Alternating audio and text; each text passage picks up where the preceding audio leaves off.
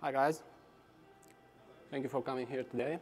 I know it's the last day and it's after the party, but believe me, I want to go home too, so we'll wrap these things pretty fast. So first I want to pass over this slide because I noticed most of the sessions didn't put any accent on the three words that I really want to emphasize here. So obviously we're here all to learn. We're learning too, even if we're presenting to you guys. But the most important part is to connect and explore. And connecting means that we want you guys to come to us and to try what we're doing, what we, the partners, do, what Microsoft provides with the new technologies, so we can make those tools better for you guys. Because even if we have the greatest experience with the technologies, especially with the new ones, we cannot make them better if you guys don't tell us what you need. So please give it a try, and you have free tools, you have everything that you need. So today, I'm going to talk about what you had on the MSIX packaging and package support framework solutions. These are two main technologies that will help you modernize your app deployment on Windows 10. So the MSIX modification packages will allow you to decouple your customizations from the main packages, and the package support framework will allow you to fix your appcompat issues without writing any code for your application. I'm Bogdan Mitrashi. I'm the head for the product Advanced Installer, and we've released the Express Edition in March. Kevin Gallo, the corporate vice president from Microsoft, announced this. It's a free edition that allows you guys to try MSIX packaging and to tell us how it works for you guys. So on top of the packaging tool, this free edition creates a project for you guys. So it's a lot easier to manage the resources that you're building. It's also to maintain the project. It integrates with Visual Studio. So developers will not have any reasons to not deliver you packages in an MSIX format, unlike you had a problem with AppV in the past. And it will also be useful for you guys when you build in-house apps for your teams. And it can also import existing app packages, so you can migrate easier. It imports actually everything, MSI, AppX, AppV, any other packages that you guys need. So we'll have all the resources to download at the end of the slides, and you'll find there all the information. OK. So the first part of my session is about customization packages. Packaging paralysis, some of you guys, how many of you have been to the previous sessions on MSIX? Oh, quite a few. You know the topic, what it means, packaging paralysis. So I'm going to explain for those that will see the recorded session.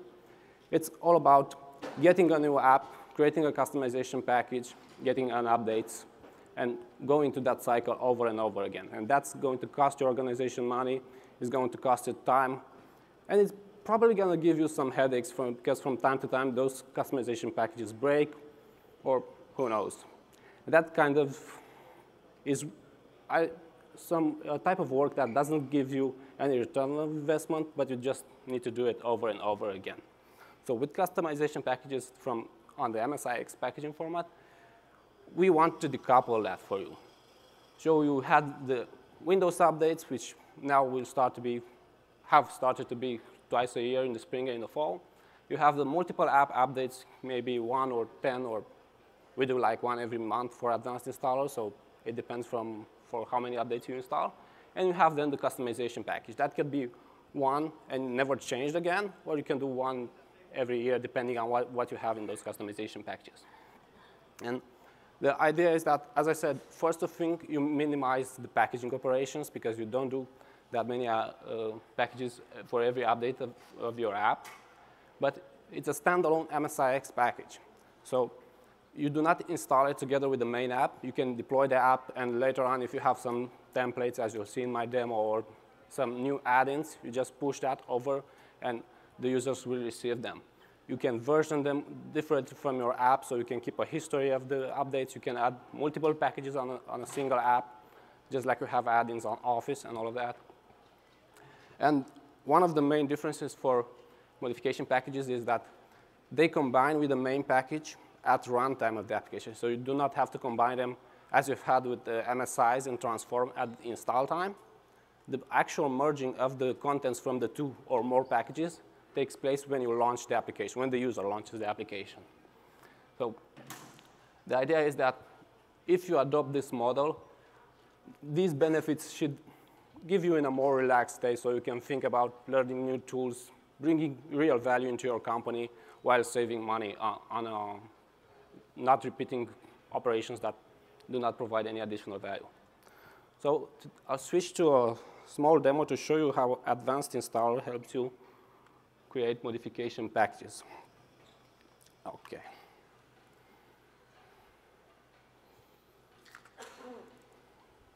So how many of you guys are using advanced packages? I already met a user. Oh, quite a few. That's nice. Thank you. So this is the start page where we have all kinds of projects that you can create. The tool was initially a tool just for developers, so that's why it has a lot of templates to import all kinds of solutions. But in the last 5 to 7 years, we also expanded to providing solutions for the enterprise market. So in the Windows Store group, you go and create a new project. And basically, on the right, on the left side view, you can see the pages where you can configure the project contents. So you have the package basic information, digital signing. As you all know, all packages must be digitally signed. Files and registry, we've added some options to localize the packages and the options to build the package. And an MSIX modification package requires the ID of the main target package. And as we've noticed, especially with developers, mistakes tend to happen all the time when you copy-paste things or you type them. So on this side, don't get me wrong, but we don't trust you. And we ask for the full package so we can extract the things that we know are there. So we get the ID from the package, and then you just need to say the ID for your package. Okay. Okay.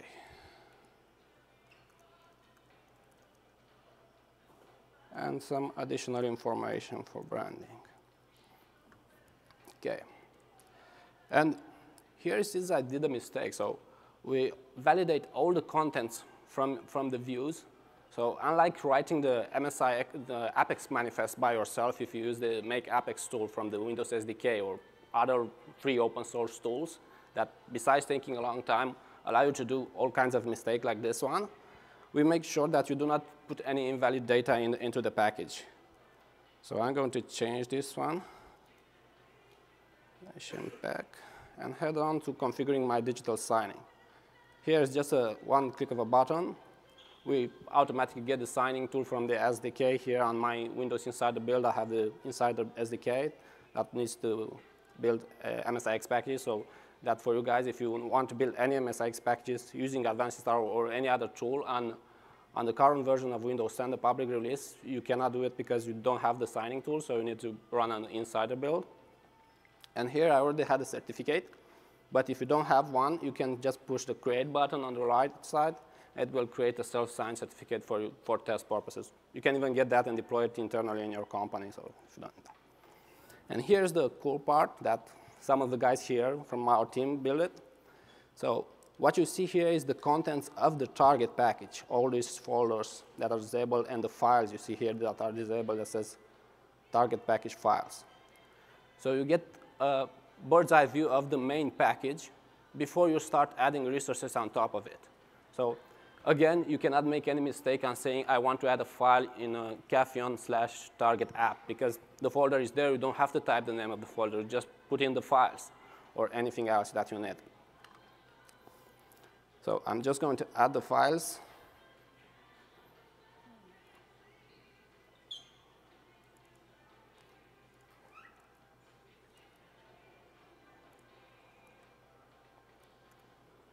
Okay. This can do the same with the registry. As you saw, the folders highlighted in the background on the left side to show that we've modified the package. Now I'm going to build it.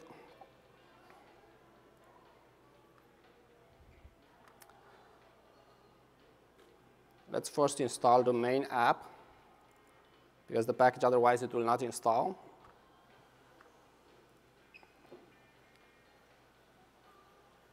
You'll get an error saying, hey, the target app is missing.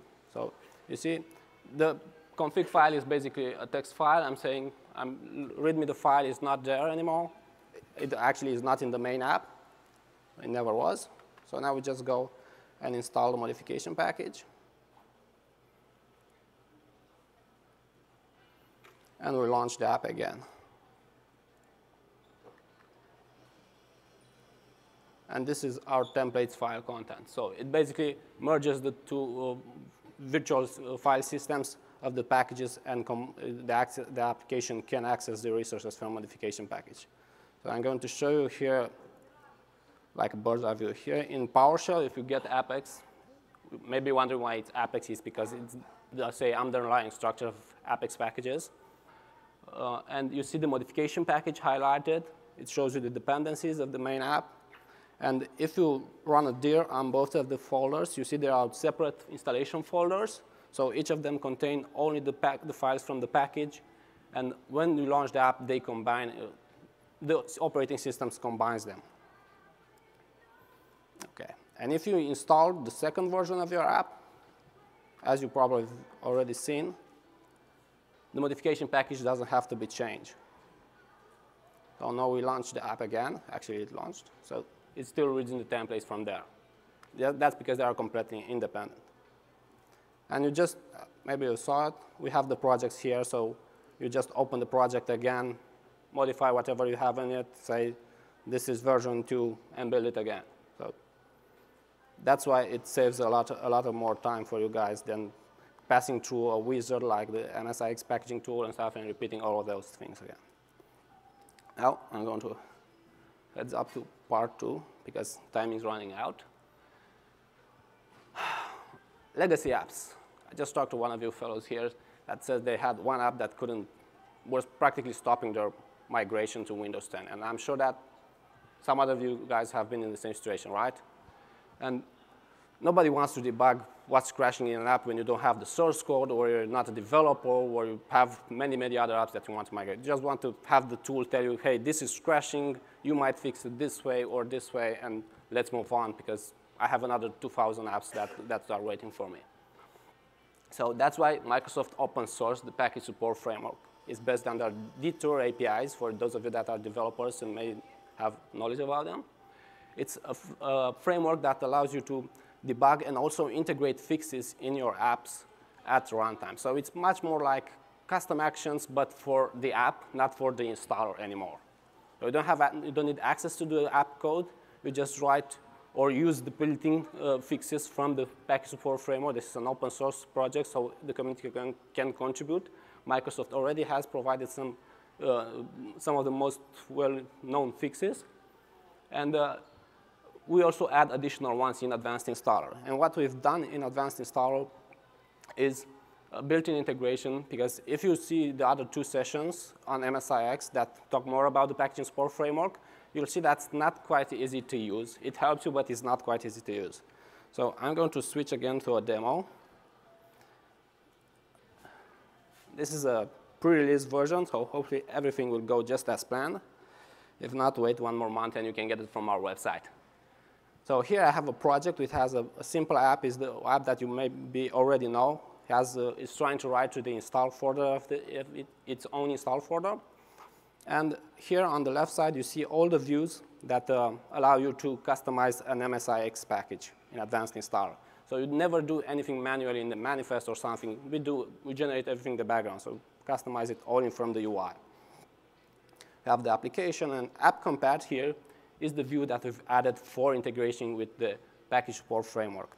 You have options to trace the package, to uninstall it, and to configure the tracing levels, and to add fixes if you already know what's crashing in your app. The file redirection is built in the package support framework from Microsoft. The DLL directory is a fix that we provide for app paths when the DLLs are not found on the machine. And you can provide your own custom fix. And more will show up in the future based on the feedback we receive from you guys. So this app fails to write. And I'm just saying trace my app. And practically, we are building the package, deploy it, including the tracing schemes that Microsoft provides, and capture the logs from there. So let's see if the demo gods are with me today. If not, I have a recording for you guys. So. Oh, I'm a lucky guy. So it says I'm trying to write to program files. Obviously, the app crashes. Here you get the full log based on the tracing options that I configured. It can be more or less. And here I get the summary of the errors that are missing. And those that are highlighted already include some automated fixes that we could try. So in this case, just click on the error, say add file redirection. And you can say redirect me only this file, the entire files that are of the extension type log, or any file from the install folder. Appdir is the install folder in advanced install.